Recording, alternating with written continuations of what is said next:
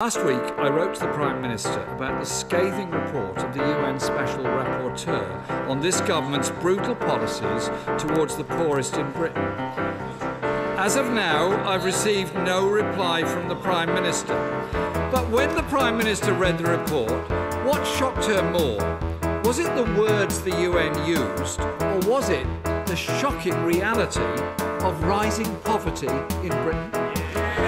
Prime Minister. I say to the Right Honourable Gentleman, and we have been clear, as my Right Honourable friend, Secretary of State for Work and Pensions has been, that we don't agree with this report, because what we actually see... We don't agree with this report. What we actually see in our country today is absolute poverty at record lows, more people in work than ever before, youth unemployment almost halved, wages growing, and that's because of the balanced approach that we take to our economy, a Conservative government delivering for the British people. Jeremy Corbyn. Mr. Speaker, it could be that she doesn't agree with it because it's an unpalatable truth that's in that report. The new Work and Pensions Secretary seems to have taken lessons from her and created a hostile environment for those that are claiming benefits. Yes.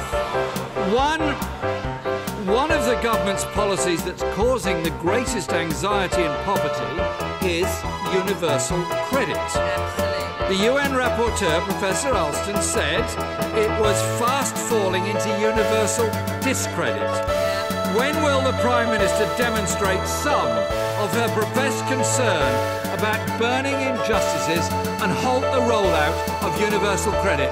Prime Minister. Can I say to the Right Honourable Gentleman, we've exchanged on this issue of universal credit before. Universal credit... The Shadow Foreign Secretary from a sedentary position says we've not done anything about it. What we have done, as we have been rolling out universal credit, is making changes as we have gone through those changes. But actually, I'm afraid that what we saw was a Labour Party that wouldn't support the changes we were making to universal credit.